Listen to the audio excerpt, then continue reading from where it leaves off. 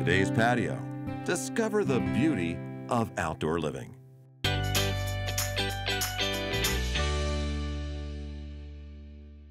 Hey everybody, welcome to This is Tucson Weekend, brought to you by Today's Patio. I'm Irene McKisson. I'm the social media editor here at the Arizona Daily Star, and this is Samantha Munsey, who is a Tucson.com online producer. Hello. And we are here to bring you fun things to do this weekend in 3 minutes or less, starting now with Thursday, which is not really the weekend, but close enough. Yes, so if you really want to get your weekend started and started right, yeah. You should definitely check out the video screenings for La Placita. They're going to be showing the Breakfast Club, which is the reason why I donned, the jean jacket today. And you can't really tell, but I do have a button that has John Bender on it doing the classic Breakfast Club move.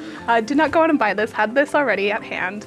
But if you want to go and see a screening of the Breakfast Club, it's going to be happening at La Placita. It's $3 Thursday night. All of the unlimited popcorn that you can eat, and they do have chairs available, so you don't need to bring your own chair. 7:30 outside. 7:30 really outside, nice. yes. And then we're going to move into Friday, Saturday, Sunday, which is the opening weekend for the streetcar. So there's all kinds of stuff happening involving the streetcar. So we're going to list some of it, but check out Caliente on Thursday because they have huge lists of everything that's happening, and we have maps, and we have everything that you could want to do with the streetcar. So it starts Friday morning at 9 a.m. And that's the first public rides, and everything is free all weekend. All the rides are free. And then all along the route there's all kinds of stuff happening. Yes, there's going to be lots of events, and actually each stop has like a designated theme, so you can go ahead and check out a lot of like jazz section in Main Gate. There's a lot of art stuff happening downtown, and there is going to be a laser light show In the 4th Avenue district. On the right? 4th Avenue district as well. Yeah, there's like an instrument petting zoo, there's free popsicles, there's sales at all of the local businesses up and down the stop who are all very excited that the streetcar is now open and running and there's no more construction.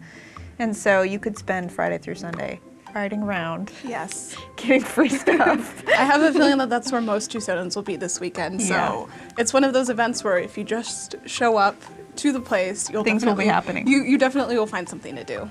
Okay, so then Saturday night we have the National Day of the Cowboy. Yes, that's Saturday. That's Saturday.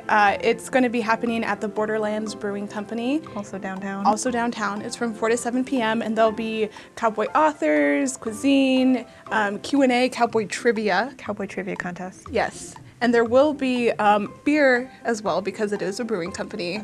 And supposedly, they're supposed to have some sort of brew that is specifically for the National Day of the Cowboy. Yes. Also related to cowboys, at Himmel Park on Saturday morning, there's a campfire storytelling, which is actually indoors around a fake campfire with folk singers and stories, and they said there's a special treat, which I assume would need to be s'mores. I really hope it's s'mores. I mean, I don't know. I'm just saying you can't have a campfire without s'mores. And I think we've had our 3 minutes right there. So thank you everybody for joining us for This is Tucson Weekend, brought to you by Today's Patio. I'm Irene McKisson. This is Samantha Munsey. Have a great weekend, everybody.